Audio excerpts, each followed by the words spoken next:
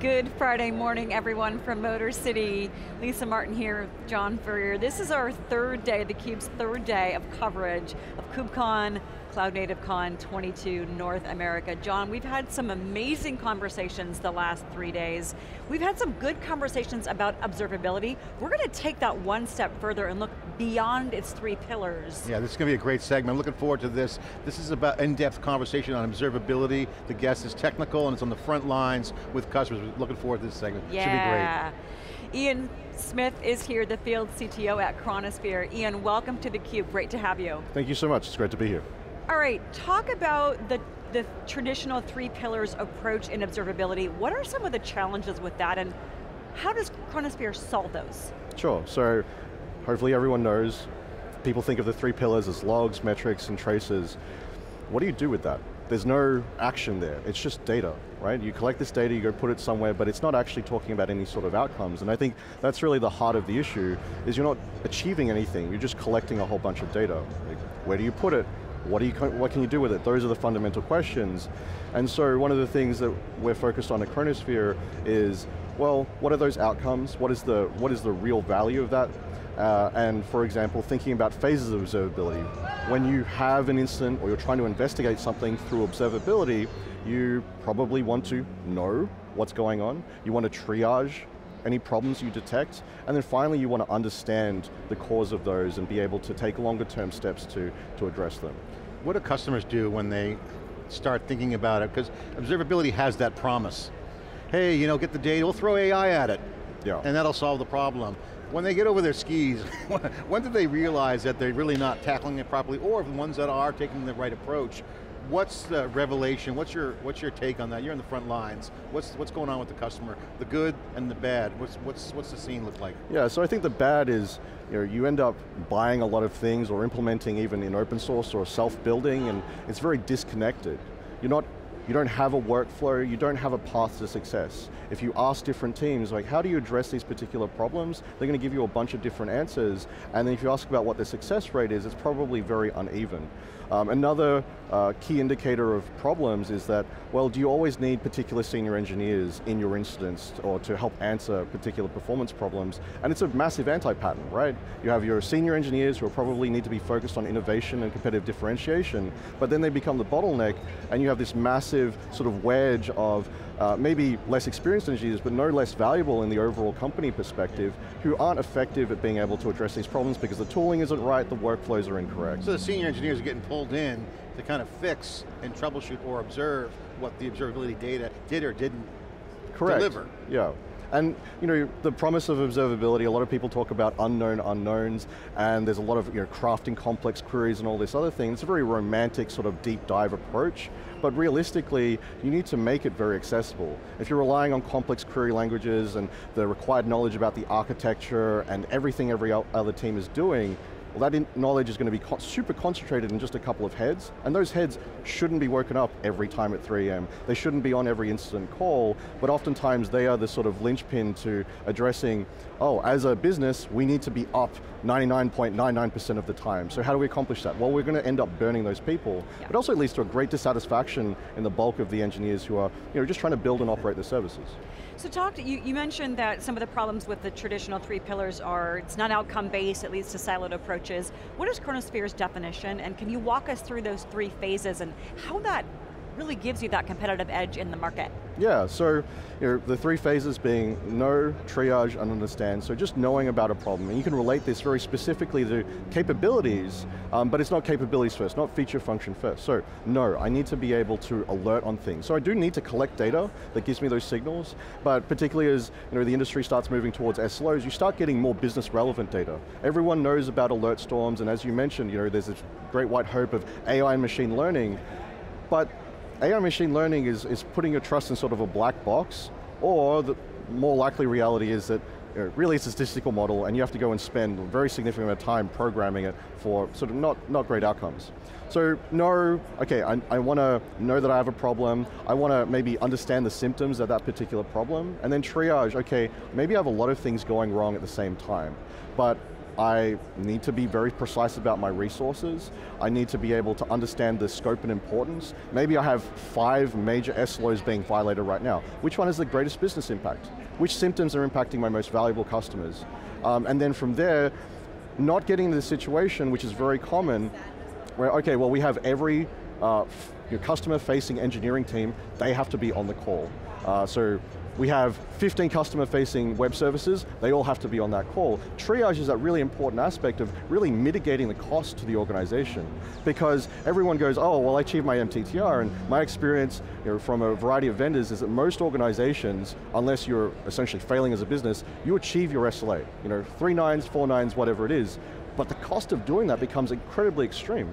This is a huge point. I want to dig into that if you don't mind, because we've been all seeing the cost of ownership models in IT. Oh, the cost of doing business, cost of the shark fin, the iceberg, what's under the water, all those metaphors. Yep. When you look at what you're talking about here, there are actually real hardcore costs that might be under the water, so to speak, like labor, senior engineering time, because cloud native engineers are coding in the pipeline. There's a lot of impact. Can you quantify and just share an example or illustrate where the costs are? Because this is something that's kind of not obvious on the hard costs. It's not like a dollar amount, but time, resource, breach, wrong triage, gap in the data.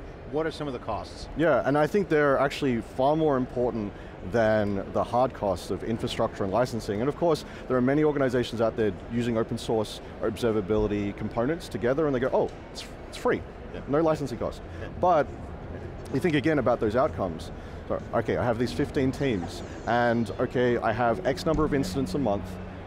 If I pull a representative from every single one of those teams on, and it turns out that as we get down in further phases, we need to be able to understand and remediate the issue, but actually only 2 teams are required of that. There's 13 individuals who do not need to be on the call. Okay, yes, I met my SLA and MTTR, but if I am, from a competitive standpoint, I'm comparing myself to a very similar organization that only need to impact those 2 engineers versus the 15 that I had over here, who is going to be the most competitive, who's going to be most differentiated?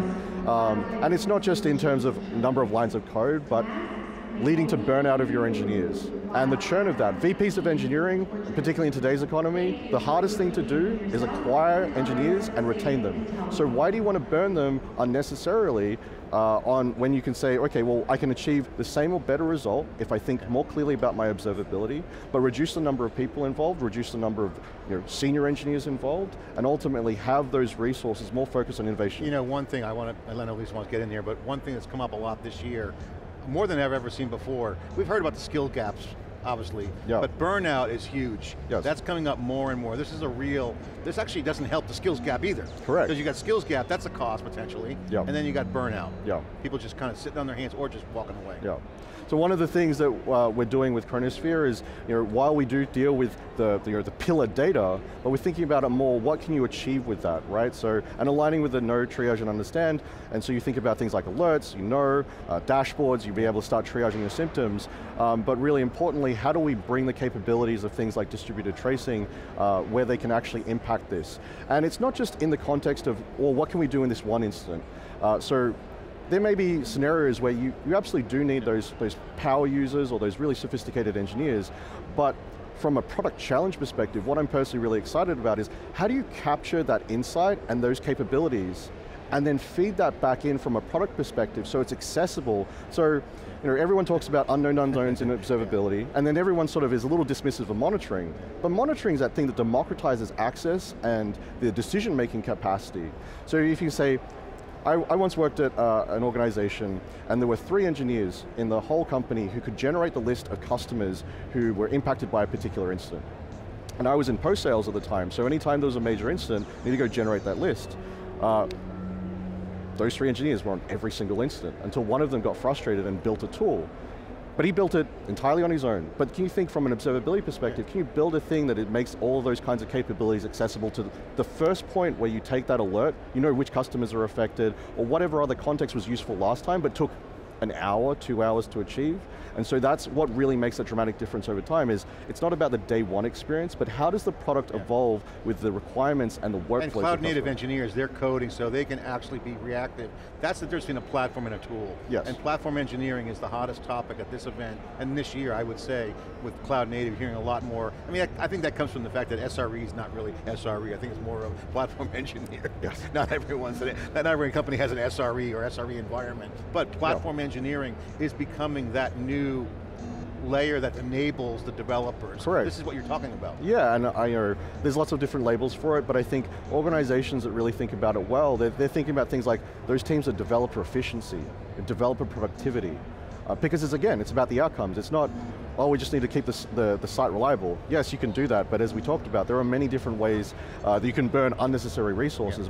But if you focus on developer efficiency and productivity, there's retainment, there's that competitive differentiation. Let's up-level those business outcomes. Obviously you talked about 3 phases, know, triage, understand. You've got great alignment with the cloud native engineers, the end users. Imagine that you're facilitating companies' ability to reduce churn, attract more talent, retain talent, but what are some of the business outcomes, like to the customer experience, to the brand? Sure.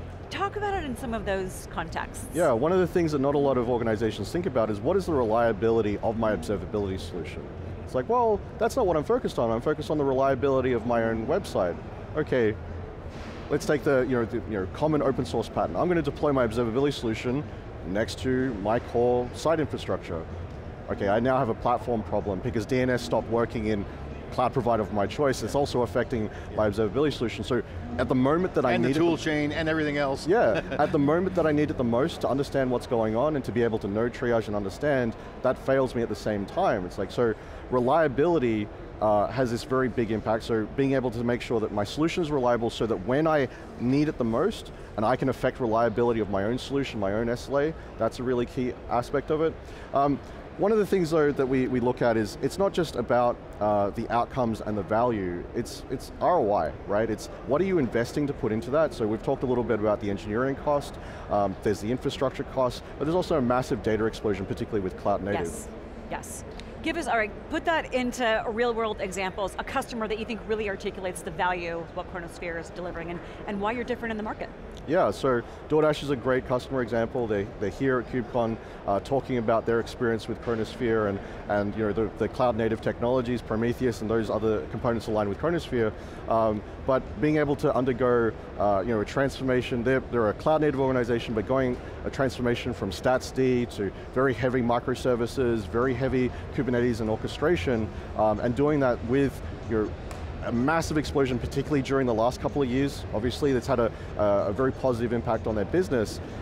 But being able to do that in a cost-effective way, right? One of the dirty little secrets about observability in particular is your business growth might be, let's say, 50%, 60%. Your infrastructure spend in the cloud providers is maybe going to be another 10, 15% on top of that.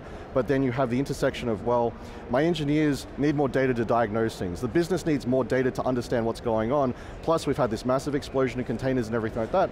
So oftentimes, your business growth is going to be more than doubled with your observability data growth, and SaaS solutions and even your on-premise solutions, what's the main cost driver? It's the volume of data that you're processing and storing. And so Chronosphere, one of the key things that we do, because we're focused on organizational pain for larger scale organizations, is, well, how do we extract the maximum volume of the data you're generating without having to store all of that data and present it, not just from a cost perspective, but also from a performance perspective. Yes. And so feeding all into developer productivity and also lowering that investment so that your return can stand out more clearly and more valuably when you're assessing that TCO. Better insights and outcomes drives developer productivity for sure. That is also top theme here at KubeCon this year. It always is, but this is more than ever because of the velocity. My question for you, given that you're the Field Chief Technology Officer for Chronosphere, and you have a unique position, you've got a great experience in the industry, been involved in some really big companies and cutting edge. What's the competitive landscape? Because the customers sometimes are confused by all the pitches they're getting from other vendors. Some are bolting on observability, some have created, I would say, a shim layer or horizontally scalable platform or platform engineering approach. It's a data problem, okay? This is a data architecture challenge. You mentioned that many times. what's the difference between a pretender and a player in this space? What's the winning architecture look like? What's a, I won't say phony or fake solution, but ones that customers should be aware of? Because in my opinion, if you have a gap in the data, or you configure it wrong like a bolt-on and say DNS crashes, you're dead in the water. Yeah. What's the right approach from a customer standpoint? How do they squint through all the noise to figure out what's the right approach? Yeah, so, I mean, I think one of the ways, and I've worked with customers in a pre-sales capacity for a very long time, I know all the tricks of guiding you through. I think it needs to be very clear that customers should not be guided by the vendor. You don't talk to one vendor and then decide, oh, I'm going to evaluate based off this. We need to particularly get away from feature-based evaluations. Features are very important, but they all have to be aligned around outcomes, and then you have to clearly understand, where am I today? What do I do today, and what is going to be the transformation that I have to go through to take advantage of these features? It can get very entrancing to say, oh, there's a list of 25 features that this solution has that no one else has, but how am I going to get value out of that? I mean, distributed tracing is a distributed word. Distributed is the key word. This is a system architecture. The holistic big picture comes in. How do they figure that out? Knowing what they're transforming into, how does it fit in? Yeah. What's the right approach? Too often I see distributed tracing particularly bought because, again, look at the shiny features, look at the premise and the MTTR expectations, all these other things, and then it's off to the side. We go through the traditional usage of metrics, often very log-heavy approaches, maybe even some legacy APM, and then it's sort of at last resort. And out of all the tools, I think distributed tracing is the worst in the problem we talked about earlier, where the most sophisticated engineers, the ones who are being longest tenured, are the only ones who end up using it. So adoption is really, really poor. So again, what do we do today? Well, we alert. We probably want to understand our symptoms, but then what is the key problem? Oh, we spend a lot of time digging into where the problem exists in my architecture. We talked about getting every engineer in at the same time, but how do we reduce the number of engineers involved? How do we make it so that, well, this looks like a great day 1 experience, but what is my day 30 experience like? Day 90, how is the product get more valuable? How do I get my most senior engineers out of this, not just on day 1, but as we progress You got to operationalize it. That's the key. Correct. Summarize this as we wrap here. When you're in customer conversations, what is the key factor behind Chronosphere's success? If you can boil it down to that key nugget, what is it? I think the key nugget is that we're not just fixated on sort of like technical features and functions and frankly gimmicks of like, oh, what could you possibly do with these 3 pillars of data? It's more about what can we do to solve organizational pain at the high level, things like, what is the cost of these solutions? But then also on the individual level, it's like, what exactly is an engineer trying to do, and how is their quality of life affected by this kind of tooling? And it's something I'm very passionate about. Sounds like it. Well, the quality of life's important, right, for everybody, for the business, and ultimately ends up affecting the overall customer experience. So, great job, Ian. Thank you so much for joining John and me, talking about what you guys are doing beyond the 3 pillars of observability at Chronosphere. We appreciate your insights. Thank you so much. All right. For John Furrier and our guest, I'm Lisa Martin. You're watching theCUBE live Friday morning from KubeCon CloudNativeCon 22 from Detroit. Our next guest joins theCUBE momentarily, so stick around.